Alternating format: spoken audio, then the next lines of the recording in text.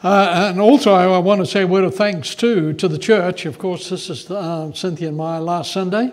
We've been here since last November, and we want to tell you it's been a tremendous blessing to us. You've been a great encouragement to us and a real inspiration to us, and we're not looking forward really to moving on, but we're excited about the new pastor, excited about what the Lord has in mind for you. Know it's going to be great, and we're just looking forward to what we're going to hear, great things in the future. But we want to thank you so much for being such a blessing to us. You've spoiled us over and over again, and we're enormously thankful for all the blessings that you brought to us. I want to speak this morning on a matter. I'm going to step away from the book of Philippians this morning, but I want to speak to you on a matter that's a tremendous burden to me, and I think for many pastors it is as well. I want to talk to you on the subject of meeting the Master. Cynthia and I have had the privilege on many occasions of travelling to other churches and sharing with other churches, or maybe going to conventions or conferences, being on mission trips. And one of the things that is a tremendous burden to me is that there are many people who speak about being Christians, but I don't think they've ever met the Master. I think that's true in many, many churches, not just here in America, but all around the world. And I think the great demise that we're seeing in America today, and the change in morals and ethics and standards and the no God that we have now in America, kicking them out of our schools and everywhere else, is because the churches, there are many people in our churches that think have never met the Master. I mean, they claim to be Christians, and they say they're Christians, but by their very lifestyle and by the ethics by which they live, I think that's a great question. I know we have leaders in our government at the moment that are very religious. They quite often speak about the fact of how religious they are in the churches that they attend, and they are absolutely confident they're going to go to heaven because they go regularly to confession and speak to the priest, and when they speak to a priest, of course, he's God's leader on earth and he can release their sin and they're going to go to heaven. That's religion. Religion has never got anybody into heaven. In fact, it was religious leaders that put Christ on the cross. And I get afraid sometimes, even for Southern Baptists, because we say we are the most conservative of all denominations, Southern Baptists. So if anybody's going to make it into heaven, surely I will, because I'm a Southern Baptist. You know, I've listened to the preacher. My parents are Christians. I've sung in the choir. I've been a deacon. I attend church, Sunday school, all these kind of things. That's religion. And religion is not going to save you. It's not going to get you into heaven. You've got to meet the Master. And so I want to talk this morning about the importance of being sure that you have met the Master. I want to speak about this topic from John's Gospel, chapter 4. In John's Gospel, chapter 3, we meet a man there called Nicodemus, a brilliant man. He was a rabbi. He was part of the Sanhedrin, greatly respected man. He'd heard Jesus preaching, and he went to Jesus by night and began to talk with Jesus. And having talked with Jesus, he realized, though he had all the training and he'd been through seminary and he was a brilliant man, well accepted among the religious, he realized he'd never met the Master. And that night he received Jesus as his personal Savior. In John chapter 4, the chapter we're going to look at right now, it's a story of a woman. She wasn't like Nicodemus. Nicodemus was a seeker of the truth. We're looking at a woman who was not seeking for the truth. She was a woman of the night. She was a prostitute, and she wasn't particularly interested in changing a lifestyle, but she was confident, as we see in this chapter here, she was going to heaven because she was religious. And this woman happened to meet Jesus by the well of Sychar, and she realized that she never met the Master. But on that day, in the life of this lady, she did meet the Master, and her name was written down in the Lamb's Book of Life. The two interesting things that you find in John chapter 3 and John chapter 4 is that there were two people who needed one thing to be saved. They needed to meet the Master. And so I want to talk about that this morning. And there are four things that I want to highlight in this chapter that I think people can miss, and hopefully we will be able to catch them this morning. So I'm just going to read through to verse 42. And you've seen how I do it. I just make comments on these verses as we read. So beginning in chapter 4 of John's Gospel, beginning in verse 1, we read this. When therefore the Lord, this is Jesus, when Jesus knew that the Pharisees had heard that he was making and baptizing more disciples than John the Baptist, although Jesus himself wasn't baptizing, but his disciples were, he left Judea and he departed again to go to Galilee. Now, you know, John the Baptist was Jesus' cousin. John the Baptist came and he had one message. He told the people, you need to repent. You need to confess your sin. You need to turn away from your sin and you need to turn to God. And if you don't, you're not going to make it to heaven. Now, he couldn't offer them salvation because Christ hadn't gone to the cross, but he could offer them not religion, but a relationship with the Heavenly Father. And as you know, John the Baptist, he was a very direct fellow, and at that time, Herod Antipas was the ruler under the Romans of the area of Galilee. And he had begun an affair with his brother Philip's wife, and so he left his own wife and married Herodias. And John the Baptist came to him and he said, I want to tell you, I don't care who you are, how great a leader you are, how many people appreciate you, and even the Romans stand behind you, you are going to hell. He said it right to Herod Antipas, and Herod Antipas had him arrested immediately and beheaded.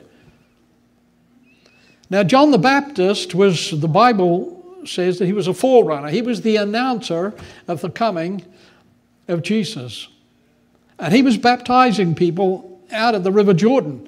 And at first just a few people came, then hundreds, then thousands came. And the Pharisees and the priests and the scribes became very concerned. He was taking people away from the temple and criticizing the ministry of the temple, saying it was religious when people really needed a relationship with the Lord. And they despised John the Baptist. And then he was beheaded and they thought, we're free. But when he disappeared off the scene, Jesus came on the scene and began preaching, and they had a bigger problem.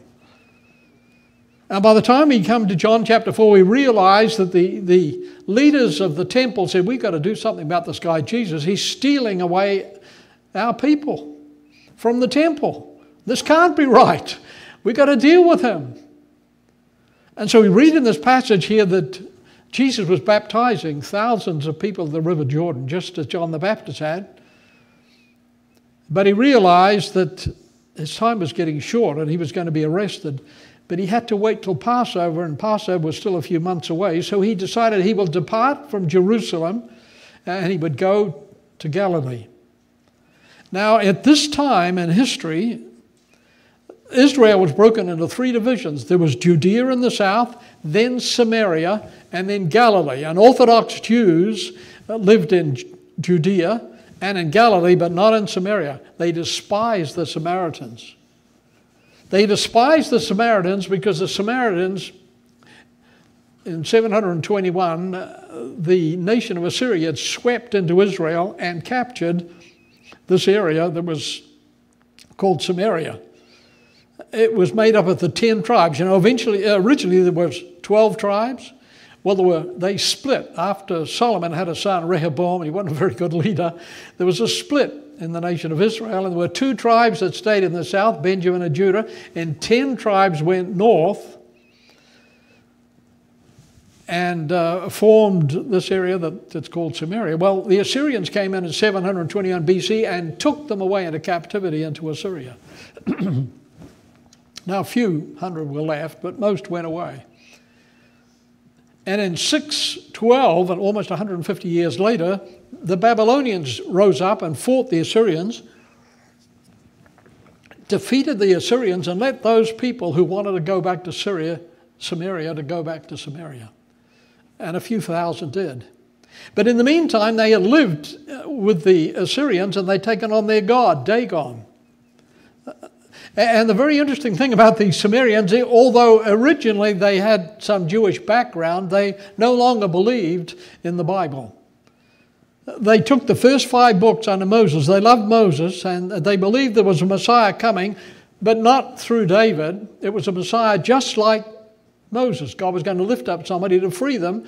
Moses freed them from Egypt, but the new Messiah is going to free them from Rome. That's what the Samaritans believed. And they hated the Jews, and the Jews hated the Samaritans, would have nothing to do with one another. In fact, Jews would speak of the Samaritans and say they're nothing but flea-ridden street dogs. That's all they are. We don't speak to them, we don't have anything to do with them, and they're not related to us in any way, and they had intermarried, so really they were not Jews any longer. But we read in the next verse, very interestingly, that he had to pass through Samaria. This is Jesus. He's going up to Galilee, and we read he had to pass through Samaria. And I looked at that and I thought, why did he have to pass through Samaria? He didn't have to pass through Samaria. No Jew would go through Samaria. They would go east and cross the Jordan and go up through an area called Perea. When they got to Galilee, they'd cross back over. They would never go through Samaria because they didn't want to be even closely associated with the Samaritans.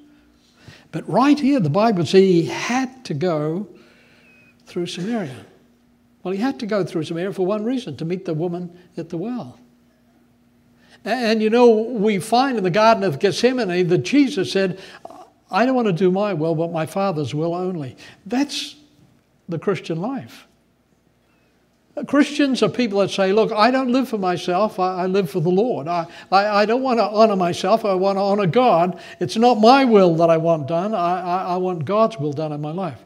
And so we read that Jesus had to go through Samaria to honor his Heavenly Father. Well, we read that as he was going through Samaria, he said he came to a city of Samaria called Sychar, near the parcel of ground that Jacob had given to his son, gave his son Joseph. Now, this is a very important area, and it still is to this day. You know, the great battle in Revelation, the Battle of Armageddon, is just a little bit north of Sychar. Sychar is a very interesting area. It's in the Shechem Valley. Shechem, as you know, when Joshua came across the Jordan, he established Shechem as the capital city of Israel initially. And right by Sychar, if you stand in the city of Sychar and you look to the west, is Mount Ebal. It was on Mount Ebal that Joshua built a monument and re-established the covenant when the children of Israel first came into the land of Canaan. He established the covenant again for the Jewish people. He built a monument. And now later it became a place where cults worshipped the idol or worshipped the altar that Joshua built, and it became very ungodly. But to the east was another mountain called Mount Gerizim. The Samaritans believed that God had told them through Moses that you need to have a holy mountain in which to worship. So they chose Mount Gerizim.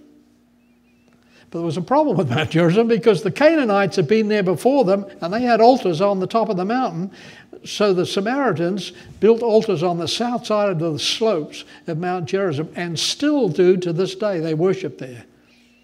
They're Palestinians, we call them Palestinians now, but among the Palestinians is a group of about 10,000 Samaritans to this day who 3 times a year climb up the southern slope of Mount Gerizim. One of them is on Passover to worship. Very interesting area. Jesus comes to this well of Sychar. It was a well that was given, the 3 great patriarchs, you know, of Israel, Abraham, Isaac, and Jacob, was given to Jacob. Jacob gave it to his son Joseph. He comes to this well. Now, this is where the drama of dramas begins. And look what we read. Verse 6. And Jacob's well was there, and Jesus, therefore, being weary from his journey, was sitting thus by the well. It was the 6th hour. Now, you know how Jews relate time. Time for Jews starts at 6 o'clock at night. That's why they had to get Jesus off the cross quickly. Because at 6 o'clock at night on that Friday, after 6 o'clock it became Saturday, which was a holy day, and you couldn't do any work. So they had to get Jesus off the cross about 3 o'clock, Well, if you follow the Jewish clock, from 6 o'clock in the morning, with 6 hours, the 6th hour would be 12 o'clock. So Jesus was there at the well at 12 o'clock, midday. Now, nothing moves in Israel in those days between 11 and 3 in the afternoon. No, nothing. Nobody comes to the well. There's not going to be any cattle there, any sheep there, any goats there. No herders are going to come to the well. They're resting out of the sun from 11 till 3. But Jesus was there at the well. And something very interesting happens. Look at verse 7. There came a woman of Samaria to draw water to the well. Verse 8, for the disciples had gone away into the city to buy food. The disciples, Jesus sent them off into the city to buy food, and as he's looking down the road where they had gone, he sees a figure coming along the road. She was the lady that we call the woman of the well, or the woman of Sychar. Now look what happens, verse 7. Then there came a woman of Samaria to draw water, and Jesus said to her, excuse me, we've been walking all the way from Jerusalem. It's taken us a couple of days to get here. I wonder if you'd mind giving me a drink. Now, that's not an unreasonable request, but look at the answer that he received. And the Samaritan woman, therefore, in verse 9, said to him, excuse me, how is it that you, being a Jew, ask me for a drink, and I'm a Samaritan woman? And you know that Jews have absolutely no dealings with Samaritans. Jews have no dealings with Samaritans. This woman looked across the well at Jesus and said, excuse me, you're asking me to give you a drink? And you don't even have a water pot. How are you going to get water out of the well? There's a rope that goes down to the well, but you have to have a water pot and tie it onto the rope to get it out. And if you think you're going to drink out of my water pot, that's never going to happen. I'm a Samaritan and a woman, and you're a Jew, and we have nothing to do with you, and there's no way in the world I'm going to give you any water. Very interesting situation. Then Jesus said this, 3 words I want you to note here. The word new, the word who, and the word and living water. Look at verse 10. Then Jesus answered very calmly and said to her, dear lady, if you knew the gift of God. This word knew here is the Greek word hades. Doesn't mean anything to you, but it means, this word hades means to know specifically, to know without question. It's like if I asked you your name, well, you'd know it, hades, you'd know it without any question. He said to her, if you knew without question the gift of God and who it is, and who it says to you, give me a drink, why, you would have asked of him and he would have given you living water. Jesus is talking to this woman like he talks to each one of us in different ways, and is saying, look, you can settle for one of 2 things. You can have religion, but you really need a relationship with the living God. And he said to the woman, if you really knew who it was that's talking to you, you wouldn't be asking for water out of this well. You would be asking for something far greater than that. You would be asking for living water. You know, God says that to you today. What Jesus was saying to this woman is the first thing that I want us to notice here in this passage, is that knowing him is more than just knowing about him. You can travel all over the world and find... Listen, I was an atheist growing up until I was 22 years of age. And I knew about Jesus, but I certainly didn't know him. And had no interest in knowing him, really. And there are many people that can tell you all kinds of things. They can quote verses and tell you stories from the Bible. They know about him. But the question is the real question, like he was asking this woman, and he asked Nicodemus, do you really know me? At the end of the Second World War, there were several books written about Sir Winston Churchill. Sir Winston Churchill was the Prime Minister of England, and he led England during the Second World War, and quite a wonderful person. There were many, many books written about him, and they sold hundreds and some thousands, but there was one book and they sold millions, not only in England, but all over Europe, in fact, all around the world. And it was a book written by his wife. And they asked his wife, well, why is it that though other people, great journalists, and you're not a journalist, have written books about Sir Winston Churchill and few people bought them, but yours sold by the millions? Oh, and she said, oh, well, it's obvious, is it not? You see, I knew him on his good days and his bad days, his happy days, his sad days, his days when he won and days when he lost. I knew him. Other people just knew about him. Jesus is saying to this woman, look, I know you know about me, but that isn't important. What I want to ask you is, do you really know me? But then Jesus goes on to say this, and she said to him, you have nothing to draw with, and the well is deep. You don't have a water pot. Where are you going to get this living water? Do you think you're greater than our father Joseph? Are you? Are you? Jacob was the one who gave us this well, and he drank of it himself and his sons and his cattle. Then Jesus answered and he said to her, lady, listen, everyone who drinks of this water is going to thirst again. But whoever drinks of the water that I shall give him shall never thirst. Do you think Jesus was exaggerating when he said that? I think he was just telling a story to be nice and kind of dragging out this account. I don't think so. I think he was telling us something amazing, something matchless that each one of us here this morning need to understand. But whoever drinks this water that I shall give him shall never thirst, but the water that I shall give him shall become in him a well of water springing up to eternal life. Jesus is saying, look, there is an offer that I can offer you that's not just temporal. This water is just temporal. Much that you have in this world is temporal, but I want to offer you something that's eternal. Because one day you're going to stand before my Father and he's going to ask you, what did you do with your life?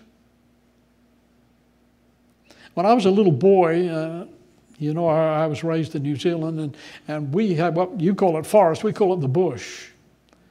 And oftentimes my friend and I, Bobby Fussell, we'd go off into the bush.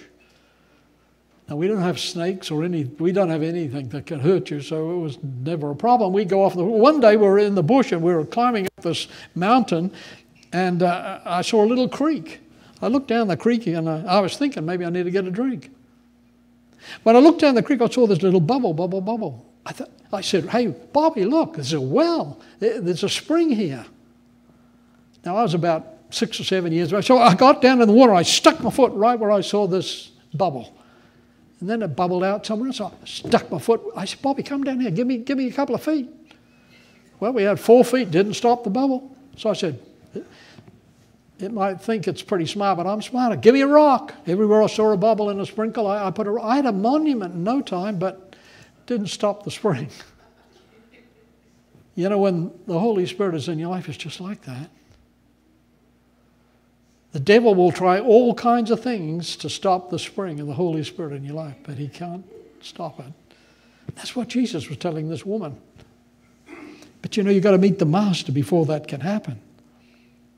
And so the woman, verse 15, she said to him, well, sir, give me this water, so I will not thirst, nor come this way. She was being sarcastic. She said, oh, so you've got some kind of magic water. Well, give it to me. Do you think I like coming out here in the middle of the day? If you knew my background, you know how difficult it is for me and what I'm trying to hide and the reason that I come out here. Give me this water if you're such a great guy.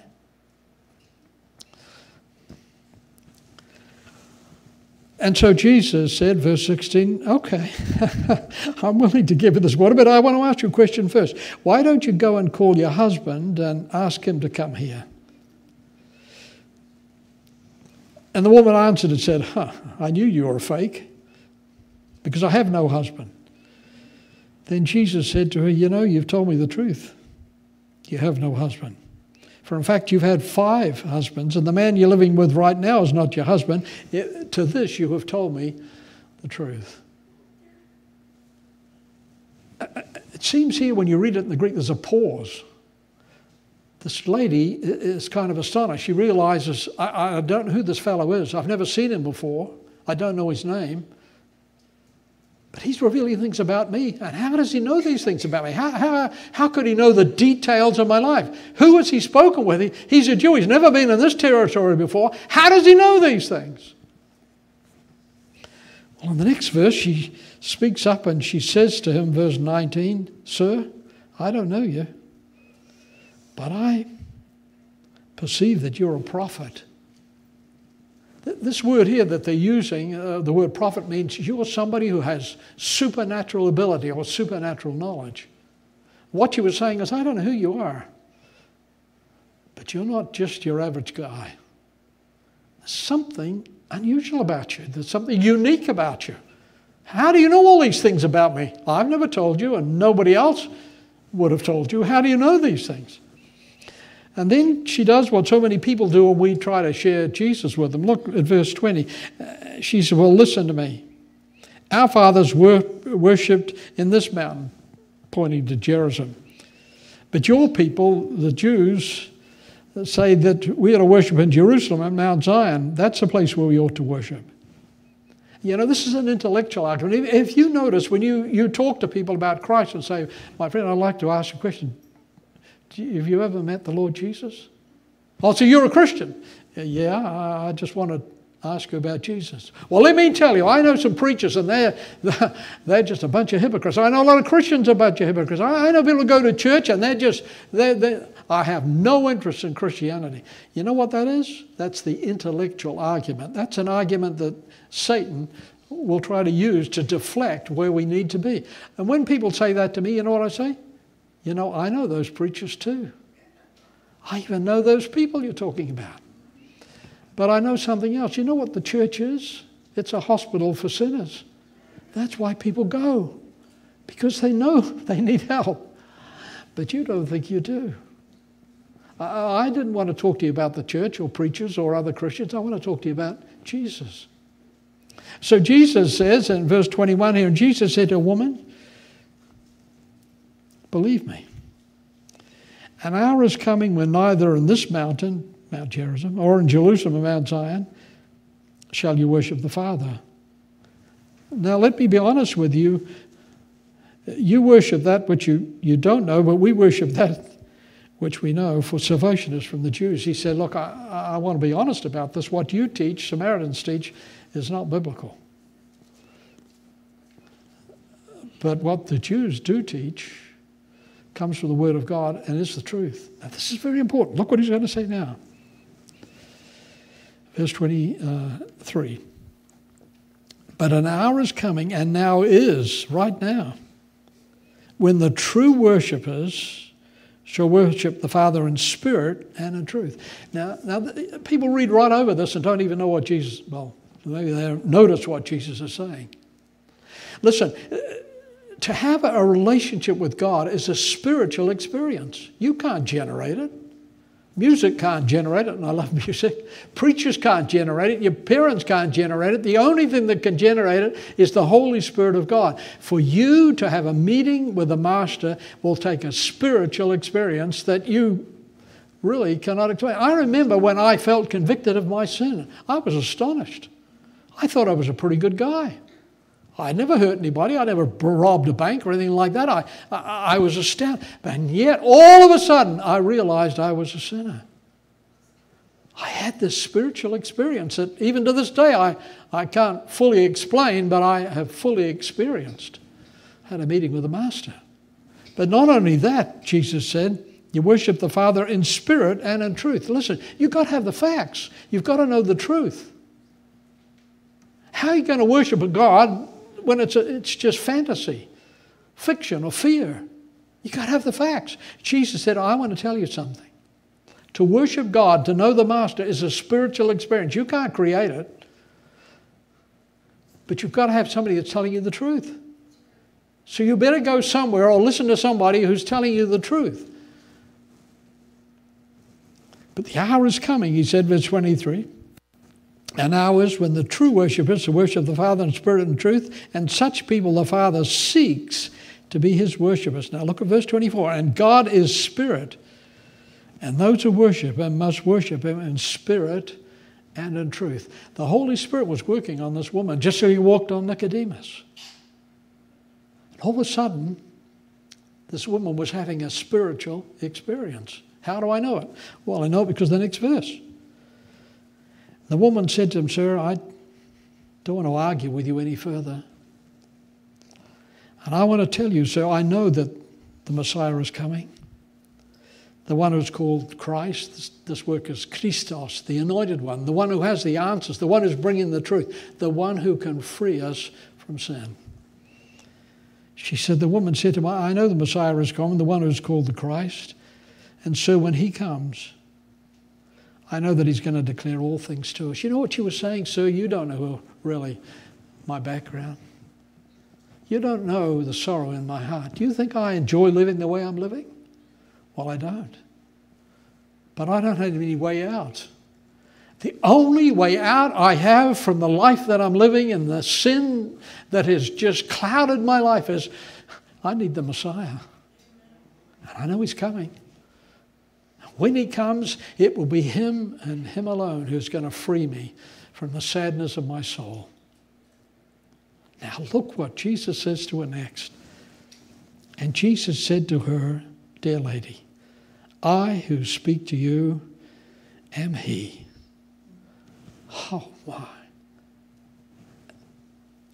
And at the same point the disciples came and they marveled that he'd with a woman, yet no one said, "What do you seek?" or "Why do you speak with it?" Now look here, verse 28. Now why had the woman come out to the well? To get water. What did she need to get water? A water pot. How many water pots did you think she had? They were rather expensive in those days. Probably one. And we read, so the woman left her water pot. It wasn't important anymore. And she went back into the city, ran back into the city, and she said to, notice the definite article, the man, not the guy she was living with, but she went back to the man. Who do you think the men were? Well, these were the men that used her, abused her, lied to her, she lied to them, and when they'd finished with her, they threw her to the curb like trash. But that was over. You say, "Preacher, how do you know?" Well, I know it because the next verse. "And she said to these men, 'Come and see a man who told me all the things that I have ever done. Surely this is the Christ.' But look at verse 30. "And these men went out of the city and they came to Jesus." Now, why would they believe this woman? They never believed her before. They'd used her and abused her, but they never believed her before. Well, I'll tell you why. Because becoming a Christian means meeting the Master. It's not just knowing about him, it's knowing him. And you see, when you know him, you'll recognize the way he works. She had a spiritual experience to recognize he really is real. And you know what happens when you recognize the way he works? It'll change your life, and your life will never be the same again. These men who never trusted, believed this woman before, looked at her and said, "I don't know what it's about or what has happened, but something has happened to this woman. We want to find out what it is because we want that too." You say, "Well, preacher, how do you know that?" Well, I know that because what it says down at verse 39. "And from that city, many of the Samaritans believed." This is an interesting word. The word believed is pistio. That means believe without any doubt. "From this city, many of the Samaritans believed in him because of the word, not because of the word, believed in him because of the word of the woman who testified, 'He told me all things that I've ever done.' So when these Samaritans came to him, they were asking him to stay with them, and he stayed there 2 days, and many more believed because of his word." Now look at verse 42. "And they were saying to the woman, 'It's not because of what you said that we believe, for we have heard ourselves,'" and Hades again, "know without any question that this one is indeed the Savior of the world." Listen. It's not enough to know about Jesus. You've got to know him personally. You've got to meet the Master. And when you know him personally, you will begin to recognize the way he works. It's not like the world works. It'll take you from a secular plane to a spiritual plane. And when you recognize the way He works, it will change you and your life will never be the same again. You will have a spiritual experience that will so convince you and convict you that you'll never want to go back that old lifestyle again. But there's one final thing. You won't get it from religion. These women, these men told this woman, listen, we were impressed by what you said and we came to listen to Jesus because of what you said, but we believe, not because of what you said and what's happened to you. You can't save us. The preacher can't save us. Our parents can't save us. Only meeting the Master can save us. It takes a personal relationship with Jesus Christ. In northern England, I'm not English, but in northern England, there's a place called Keswick. And just outside of Keswick, there's the largest lake in Great Britain. It's called Lake Windermere. Many, many years ago, this is a true story. Many years ago, there was a young boy whose father was a sailor with the old sailing ships and so on. He'd be away for months before he would come home, and he would miss his dad, and he would tell his dad, you know, I love it when you're home, but I sure do miss you when you're gone. So his dad said, well, why don't you build a boat like the boat that I sail on, and you could take it out on Lake Windermere. When you feel like you're missing me, you could sail a boat and make you feel like I'm here. And the little boy said, you know, I think I'll do that. So he created in his mind a boat about 4 foot long. And with his own hands he made it. And eventually, after several months, he took it down to Lake Windermere, put it on the lake to see if it would sail. And sure enough, it did. He was so excited. And so whenever he felt that he was missing his dad and he wishes his dad was here, he would go down to Lake Windermere and put the boat in the lake and he'd see it sail around. He said, Dad, I'm thinking about you. I wish you were here, but it helps me not miss you so much when my boat is floating on the lake. Now, this lake is huge. If you've ever been there, you can't see the end of the lake or across the lake. It's massive. One day he took his boat down there and he had it in the lake and he said, you know what, I've got 100 yards of string tied to that boat. I'm going to let all that string out. I'm going to have a big sail today. And he let it go right out the whole 100 yards. Of course, the string went down in the water. It got wet. It was a little harder to pull it back in. Then a wind got up and it began to blow the boat further out into the lake. And so he thought, I better get it back. Started pulling it. It was kind of hard to pull it. And he gave it a yank and the string broke. The boat began to float away. He jumped off the pier and he ran down the seashore and he was watching it, and eventually it disappeared over the horizon. And he came home and he was brokenhearted. He told his mum, you know that boat that I created, made with my own hands, I lost it. His mother said, well, look, we'll save up some money and you can build another. I don't want another boat. I wanted that boat because that boat was the one that reminded me of my dad, and that's the boat I want. She said, well, you've lost it. Well, he was coming home from school a couple of weeks after he'd lost the boat, and he walked by a store, and there, right in the window of his store, was his boat. Could not believe it. He ran into the store and he said, hey, that's my boat that's in the window of your store. And the man said, no, that's not your boat.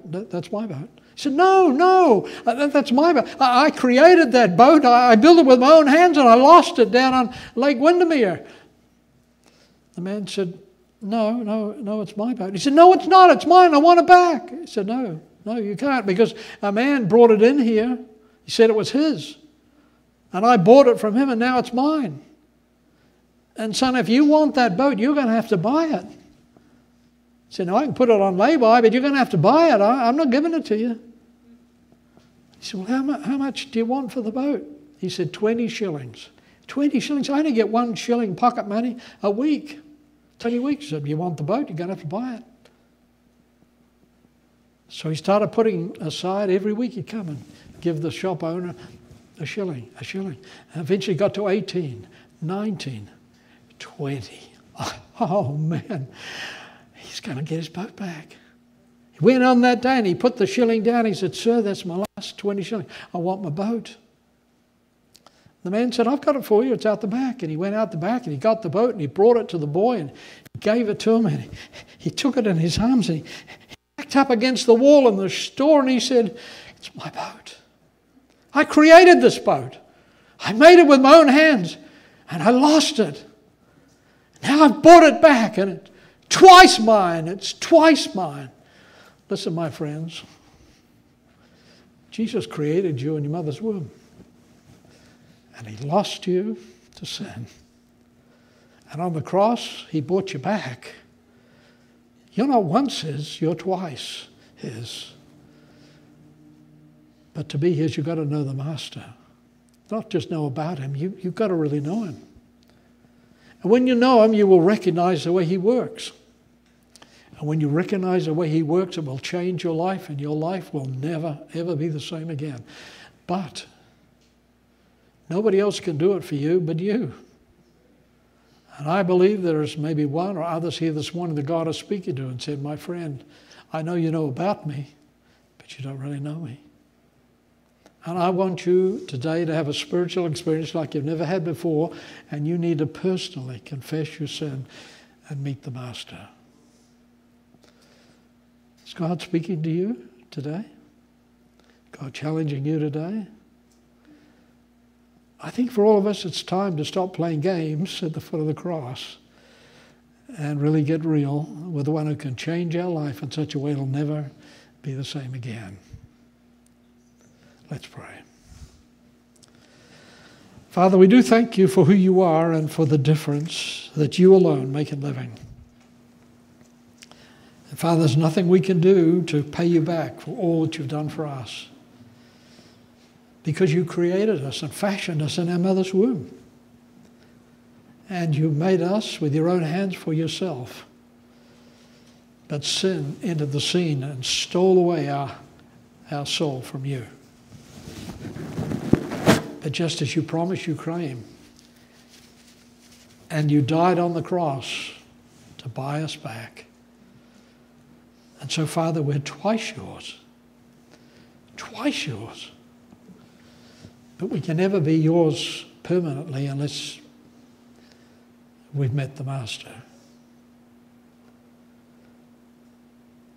Dear Lord, I pray that you would speak to us. I know that there are many here today that do know you and serve you faithfully, have done, will do, until you come again or until you call them home.